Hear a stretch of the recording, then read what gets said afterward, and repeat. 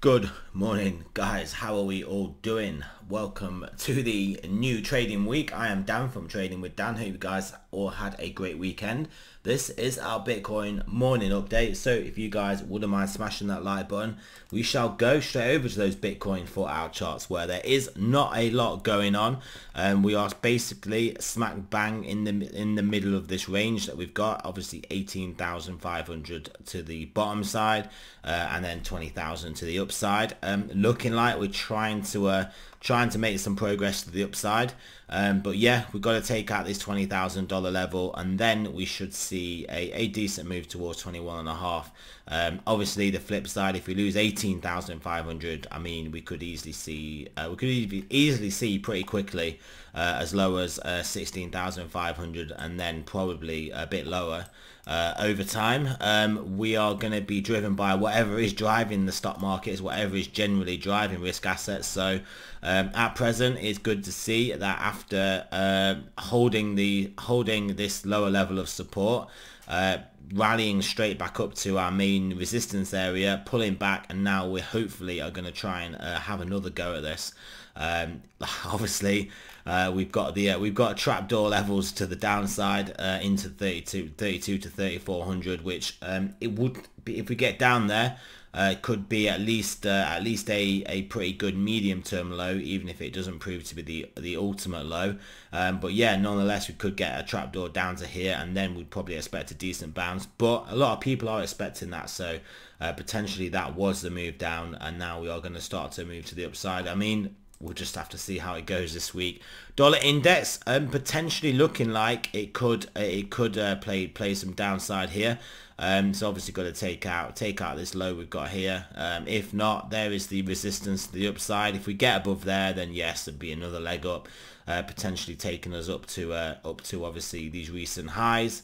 US 10-year just under 4%. Not looking very bearish, I'd say. Looking quite bullish, so we've got to keep an eye on that, because if it does take another pretty aggressive leg up, then we are in trouble, to say the least.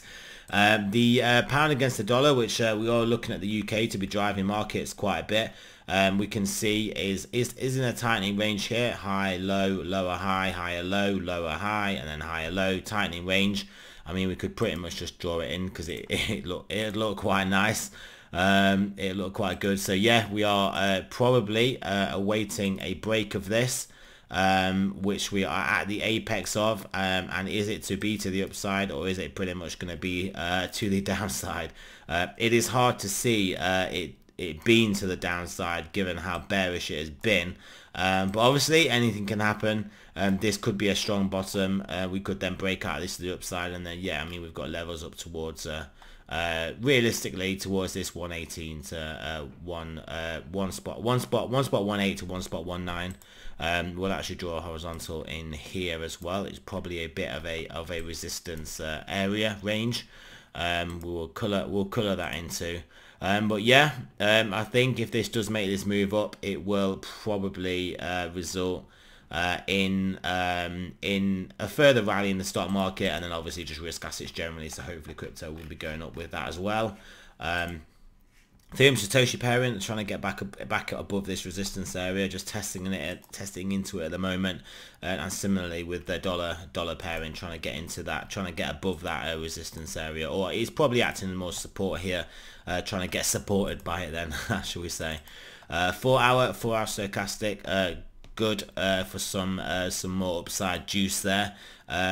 12-hour did turn up back down, but looking to actually turn back up. Daily is not looking bad here at all. Kind of held a trend line there, and got plenty of room pointing upwards, and plenty of room to move to the upside. 2-day similarly, pointing up, plenty of room to move up. 3-day is just turning over. 5-day though, looking to turn back up here.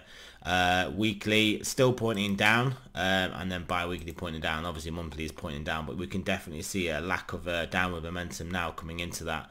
So I mean, stochastics looking good for potential just testing to our resistance again. Do we break it? Who knows?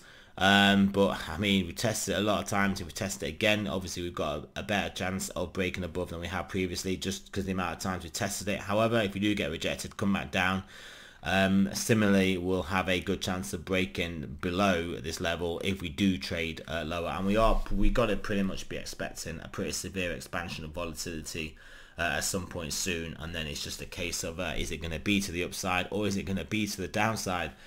So that is it, guys. Remember, this is not financial advice. I'm not a financial advisor. Always do your own research, and I shall speak to you guys soon.